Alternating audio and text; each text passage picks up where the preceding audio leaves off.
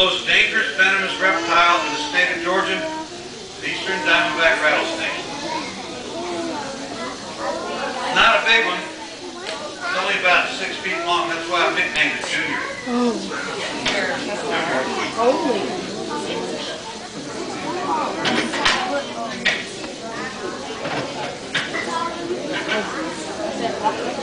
I'm making room for Junior.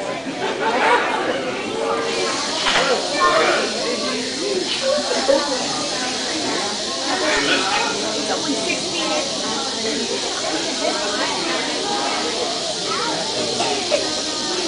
Are you listening? I don't know anybody can talk and listen at the same time. Are you listening? The little kid described that sound. He said that sounded like somebody frying bacon in that box. That's probably the best description I've heard for that sound. Some people say it sounds like a steam valve, like cicadas and all that kind of stuff, but not just frying bacon, probably burning it. But that's what it sounds like. If you ever hear that sound, know this. This is the answer to your question. The reason it does that is because it knows you're there and it is afraid of you. And that's why it might bite you if you get close. The reality is, in its attitude towards a human, a snake is no different than a honeybee. Everyone knows that honeybees do not wish to sting people. We also know if we poke at a honeybee, it's going to sting it. And that comes under the heading of, if you don't need it, guess what? If you don't need it, what? If you don't need it, what? Here it is. One thing before I bring it out. That is the most dangerous snake in Georgia. And yet, when I opened that lid, it did not leap out and try and bite someone. Before this is over with, those of us who stay, we will be finding out that the only real danger when it comes to a venomous snake, we're going to find out where the only real danger is, okay?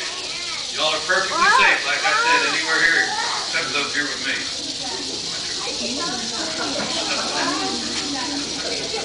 Joe, you got to be careful, man. You won't be tripping over nothing. I ain't allowed to make mistakes. Come on out here, Junior. These people, Junior. Please.